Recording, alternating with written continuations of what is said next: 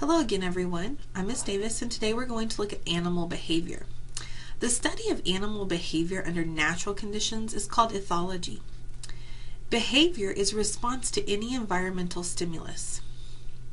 There are also two main categories of behavior we're going to discuss. Innate behavior, which is automatic, and it's genetically pre-programmed. So a lot of times we would say this is like an instinct.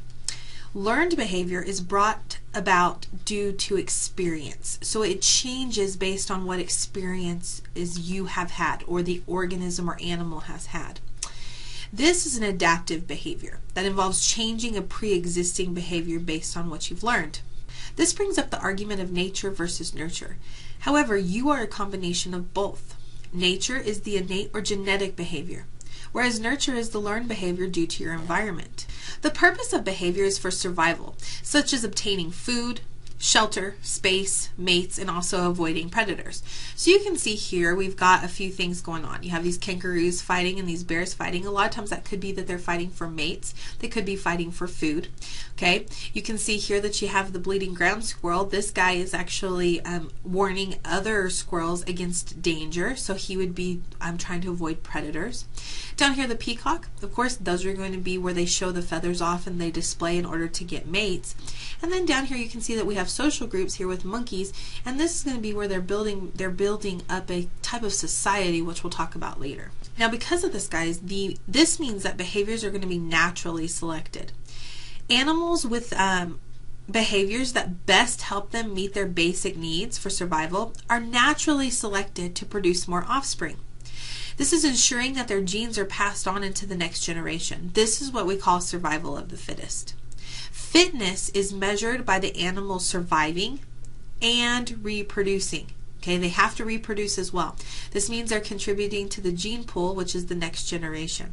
That's what true fitness is, surviving and reproducing.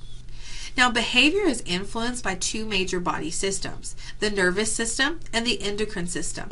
The nervous system produces quick responses via electrical or nerve impulses.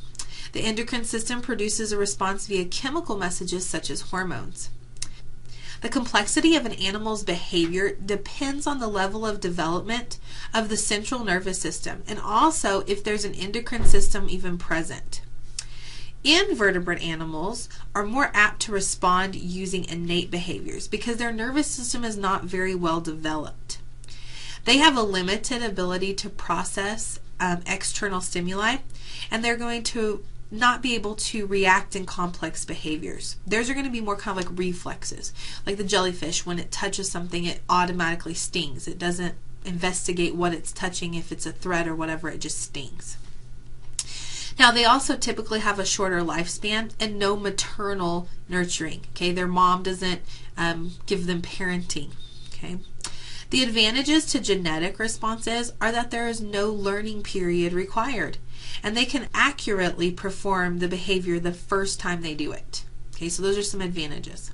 So let's talk about some of these innate behaviors. The first behavior we want to talk about are called fixed action patterns, or FAPs. These are a type of innate behavior. They are initiated by a signed stimulus. So something initiates it. And once it's initiated, it has to go to completion. An example here is the male stickleback fish. They exhibit aggressive territoriality. So they have a territory and they're going to defend it very aggressively. When they see a red-bellied organism, that's their signed stimulus, and they attack until the stimulus is removed, until the red-bellied object leaves their territory. Another example are the digger wasps. Digger wasps drop a paralyzed insect near the opening of their nest. Now, before taking their provisions or their food into their nest, the wasp first has to go inspect the nest, leaving the prey outside. They want to make sure that there's nothing on the inside there. If they drop the prey, it'll be taken and eaten by something else. So during the inspection of the nest, an experimenter or a scientist can move the prey a few inches away from the opening of the nest. When the wasp emerges from the nest, ready to drag the prey inside, it finds that the prey is missing. So the wasp quickly goes and locates the prey again. But instead of taking it directly back into its burrow, it drops the prey outside and it goes and inspects its nest again, even though it just did it. The experimenter can then move it again, and he would continue to do this every time. It has to inspect the nest before it can bring the prey in, even though it just completed it. Egg rolling in geese is another example, and here you can see the picture. When the egg is removed from a goose's nest, it will roll it back in using its beak and neck into the nest. But you'll see here how the scientist moves the egg. Even though the goose is not rolling an egg anymore, it has to complete the action all the way back to the nest. Okay, I kind of consider this more of like an OCD type behavior. They have to do it all the way to completion, and this is what we call the FAPs. Now there can be modifications to these FAPs that can be learned through experience. This is learning because the FAP can improve. Laughing gull chicks, like seagull chicks, they have an FAP that when they see a red stick like the bill of their parent, they will peck at it. And when they peck at it, the parent gives them food. Well, that's genetic. They automatically do it. However, the older they get, the more accurate they get at hitting the beak. So that's where they learn. As they get better motor skills, they actually learn how to do the action better. Okay, so that's what we call modified FAP. Other innate behaviors include reflexes, which are rapid, involuntary responses to a stimulus, which remain through the lifetime of the individual. Some examples of reflexes we have are blinking, hiccuping, and sneezing. Now, instincts are similar to reflexes, but they're more valuable in helping adapt to their surroundings. Okay, some examples of instincts are seen in how different species of lovebirds will build their nests. One species carries long strips of leaves to be woven into the nest, which you can see here in the top picture. Another carries short strips in its tail feathers so that it can carry more than one strip to be woven in at a time, which you can see in the bottom species. Now, these two species are closely related and they can interbreed or mate. Their offspring of this cross actually show an intermediate where they get medium length leaf pieces. The problem is, though, neither one is real efficient. They only can carry one at a time still in their beak, but they still can't carry more than one in their tail. And so even though they're an intermediate and they get medium length pieces, they're not as successful as the two seen here. Now, this is also seen in different populations of garter snakes, especially the California garter snake. The inland populations are more aquatic and they're going to feed underwater on frogs and fish. The coastal populations are more terrestrial, meaning they're going to live more on land, and they like to feed on slugs. The inland species refuse to eat slugs. They won't eat it because they like to eat the frogs and the fish. Again, though, if they're crossed the inland with the coastal, the offspring that result will have an intermediate acceptance to consuming slugs. So they may not eat slugs that often, but they will eat slugs. Taxis is the next form we want to talk about. Taxis is another form of innate behavior when an organism moves towards or away from a stimulus. Phototaxis is seen here, and it's a response to light. Okay, so they'll move either towards or away from the light. Now, moths here have a positive phototaxis where they move towards the light, whereas roaches or cockroaches have a negative where they'll run away from the light. Chemiotaxis is a response to chemical pheromones, and you can see this with the ants. Some are used to attract mates, like when a female is in heat, but animals may also mark their territories with this to keep other individuals away. Ants will form a chemical trail that they use to where they can follow each other. This is why they walk in a line. It helps them find their home and also be able to go out and find food. So they use this in order to stay in a group. Now, some animals, like birds, are able to use the sun and stars for navigation. Now, they do this during seasonal migration, which is a complex form of innate behavior. We can also see that here with the monarch migration, and that's a type of butterfly. Okay, but they'll use navigation tools in order to get where they need to go. And again, it's in their genetics. It's not something they have to learn. They automatically know where they need to go and travel. Okay, so this is a form of taxis, again, innate genetic behavior. Learned behaviors are modified due to life experiences of the individual. Vertebrates, that you see here, demonstrate learned behaviors because they have more developed nervous systems and endocrine systems. They also have a longer lifespan and a period of maternal nurturing, which allows learning to take place. Now, imprinting is the first type of learning that takes place during a sensitive time period. Filial imprinting is when an offspring recognizes its parents. Okay, that's like what you see here where like Dr. Seuss wrote that book about "Are you my mom? Are you my mom?" where the duck is trying to find out who his mom is. Well, these ducks in a sensitive time period or geese will figure out who their parents are right off the bat. This is imprinting. They learn who they are in this sensitive time period. Now, sexual imprinting is when the young learns to recognize characteristics of a desirable mate. What's desirable in the opposite sex? Song learning in birds is an example also of imprinting. Songbirds develop species-specific songs from older adults. So they listen to their parents doing the song, and that's how they learn it. If the song is not learned by the end of this sensitive period, the bird will never learn its own song. Okay, and so it's important to note that once that sensitive time period is over, this learning is going to cease. It's not going to continue anymore. Now, associative learning links behavior to a stimulus. In other words, there are changes in the behavior that involves connections between two events.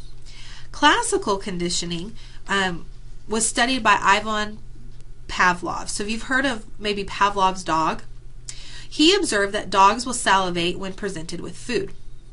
So he decided that he would ring a bell each time he fed the dog, presented the dog with food. Eventually, Pavlov would just ring the bell and not provide food for the dog, but the dog still salivated. It still started drooling. Well, the dog began to associate the bell to the food. This means that the individual is conditioned to respond to an irrelevant stimulus. The bell had nothing to do with their food, however, they were conditioned to respond to that bell. Advertisers use this when they use sex appeal in commercials to sell their products, because that sex appeal may have nothing to do with the product, but it gets you to where you associate it with that, and that's why you want those products. Now, operant conditioning was studied by B.F. Skinner. He placed a rat in a cage with a lever. When the rat happened to press the lever, he would be rewarded with a sugar pellet, some food. This is when behavior is strengthened by rewards or punishments. We use this type of learning to teach our pets tricks, and we also do this to raise children. So you can look here in this example, this particular one gave you the reward of the food pellet, but if they press the lever at the wrong time or things like that, you'll see that there was the electrical grid here, which would be the negative response, was shocking. Okay, so B.F. Skinner wasn't just always about rewards, he also looked at how negative reinforcement worked with this type of behavior as well. Insight learning is a type of what we call innovative reasoning. The individual is able to resolve problems without previous experience. This learning requires critical thinking skills, and it's not practiced. Smart animals are able to perform this type of learning. Chimps can stack boxes in order to retrieve a banana. So you can see here on the bottom, you can see how the chimp is going through the process where the banana's up there, but boxes are laying around. The chimp begins to stack the boxes in order to reach the banana. Human children do this as well. When parents might say, "Where did you learn that?" They may have learned it from innovation, just figuring it out themselves. Now, imitation is learning through observation. Again, human children are very good at this type of learning, but so are monkeys. Japanese macaques were provided food in the form of potatoes on a beach by scientists. Older macaques tried to rub the sand off the potato before they eat them. One younger macaque began washing her potatoes in the ocean. She used innovation. Other younger macaques began washing theirs as well by imitating her. Now, habituation is the last one I want to talk about, and this is when the individual no longer responds to an unimportant stimuli, one that's not important. They become accustomed to the stimulus, which allows them to conserve their energy. Baby birds normally at first are scared of falling leaves, but once they realize the falling leaves will not hurt them, they begin to ignore them so they don't waste the energy. The macaques did the same thing. As they became accustomed to the scientists just watching them, they didn't run away from the scientists anymore, and so that was what we would call habituation. This brings us to the topic of sociobiology. A society is a group of individuals, which is a population of the same species, that is organized in a cooperative manner. Some animals are social and they'll live in groups, while others, they live solitarily. They only join the opposite sex for reproductive purposes. Sociobiology is the study of the social behaviors and interactions between members of a group. This allows scientists to see the pros and cons to group living. So let's look at some positives first to group living. Numbers provide more protection from predators. So you can see here, like with the meerkats and different organisms like that, they're going to help protect each other from predators. They can also work together to gather food, which is called foraging. So what you see when you look at a pride of lions, they work together to bring down their prey. They are also able to divide the labor within their society to accomplish whatever job. Now, the negative aspects of group living include increased competition for limited resources, such as food, water, shelter, or even mates. When living in groups, there's also an increased chance for the spread of disease. Okay, because a disease, if one organism or animal gets it, it could spread very easily throughout the group because you're living in close proximity. When animals live in societies, there are several social interactions and constructs we should discuss. So first, we're going to talk about ritualizations, which can be displays of aggression or courting. Now, displays of aggression are usually conflicts over limited resources. Most are resolved without any bloodshed. Okay, so they're only acting out the aggression. Okay, they're only acting it out. The confrontation ends when one individual becomes subordinate to the other. Now, this is a type of agnostic behavior, okay, which you can see here. These are all types of aggression where you can see that they'll lock their horns, they may bare their teeth, they may coil up around each other, but they're not trying to intentionally hurt each other. Okay, it's normally just an act until one finally submits, but it could result in bloodshed. Courtship rituals are signals used to prepare the sexes for mating. Sexual selection is a form of natural selection favoring features that increase an animal's chance of mating. This means that there are features that are adaptive, so they lead to increased fitness. Now remember, fitness is a chance to have more offspring. Adaptive mating behaviors for females are related to the fact that they produce a limited number of eggs, and they also provide most parental care. This means they're going to be very choosy about their mates. Males, on the other hand, have to compete for access to the females. Their features should aid them in whatever type of competition that's present. Male birds of paradise, which you can see here, have flamboyant plumage, like very bright, very extreme feathers. And they dance around making calls to the female. This increases their risk of being captured by predators. However, this is going to attract the female so she can inspect them to see if they're worthy to mate with. Other animals like elk have antlers that attract females and can be used in direct competition with other males, which we saw in the aggression type of rituals. Now, within social groups, dominance hierarchies can also develop. These establish a pecking order where higher ranking or alpha individuals are stronger and more fit. Alpha animals have better access to resources before the lower ranking individuals in the group. However, the higher ranking individuals are responsible for defending the group from outsiders. So they're going to have to put themselves on the line if an outsider comes in. This hierarchy reduces aggression between group members until the balance of power starts to shift. This is when a lower ranking individual will challenge an alpha.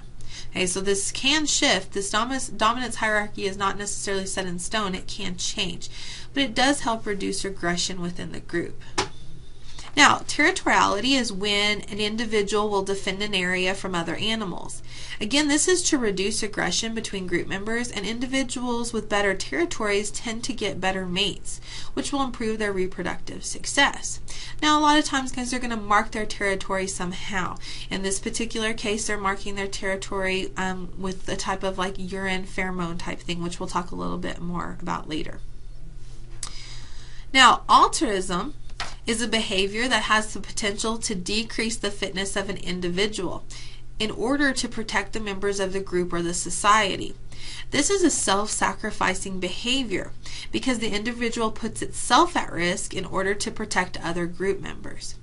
Now, an individual might let out an alarm call, which you see here with the bleeding ground squirrel, which draws attention of the threat to them so that the others have a better chance of escaping. Now this is beneficial behavior if the group shares common genes, meaning that they're related. The more closely related the individuals are, the more likely they're going to protect each other, and this is known as kin selection. So here's just a kind of cute example. This guy says, I would lay down my life for 2 brothers or 8 cousins. Well, they're more closely related to the brothers, therefore they'll protect them better than they will their cousins. However, they'll still protect the cousins because they do share some genes that are the same. Now, communication facilitates cooperation, which is required within societies. Communication involves action of a sender, which influences the behavior of a receiver. Now, there's several modes of communication that we're going to discuss. First is chemical communication. This uses pheromones that are chemical messages that are passed between members of the same species. Messages are picked up by special receptors. Advantages of chemical communication is that it works in both day and night, and it can work over long distances. So we can see here an example is that they're marking their territory, okay? Or you can look down here where it's the female lion is in heat, so it triggers the male. On the other hand, guys, we release a pheromone, carbon dioxide, that attracts female mosquitoes, and they're the ones that bite us. Okay, so we're actually attracting them by breathing. On the other hand, sometimes animals have adapted to use pheromones to trick other organisms. So here the spider's using moth sex hormones to attract its prey, attracting the male moths to its web. Okay, so we can see that. And again, there's a question, do humans use sex pheromones? Well, that's a pretty good question. Why do we put perfume and cologne on? It's normally to attract the opposite sex. So this is a type of chemical communication. The next type is called auditory. Auditory communication are where they're going to use vocalizations. They're going to use sound to do this type of communication. These are useful for mating calls, distress signals, and also marking territory boundaries. A lot of times you'll hear in jungles, you can hear monkeys and different types of sounds, and a lot of times they're marking off their territory. If you can still hear them, they consider that their territory. Now, auditory communication is faster than chemical communication, and it also works both in the day and night. One thing about auditory communication as well is that you can change the pattern, intensity, and frequency of the call, of the sound. Okay, so here we show you birds, but also crickets. Okay, that's why when you get closer to a cricket, they'll stop chirping. Okay, so it's part of that whole process. Okay, this is auditory communication. Now, visual communication is useful in observing rituals like we talked about with aggression and also with courtship. The disadvantage is that it works best only during the day because you have to be able to see it. So at night when it's dark, it's hard to see. Okay, so these would be examples of a type of visual communication. The last type of communication is tactile. This communication uses touch sensations. It is useful in birds so that they can feed their chicks. A lot of times that touch sensation is going to allow the chicks to know, because they can't see real well at the beginning, that food is coming. In other animals, like you see with monkeys, grooming is going to be important tactile because it helps form bonds. However, the disadvantage to this type of communication is that it requires close proximity between the animals, okay, which then could result in conflict or fights.